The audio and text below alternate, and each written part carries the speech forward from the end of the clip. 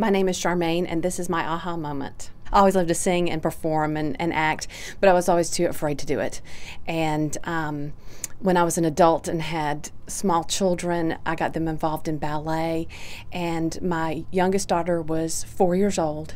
She walked out onto the stage, not afraid of anything or anybody. I just thought, how would my life be different if I had not let fear govern my actions all my life? A few years later, I started auditioning for shows, and then in May of 2008, I was Glinda in The Wizard of Oz, and I've gone on to win some awards with community theater, and it just feels so good to know that I finally overcame the fear and did what I always wanted to do, and now I feel like the sky's the limit. If there's anything I put my mind to do, I can do it, and that's what we always tell our kids, and so now I can be that example for them.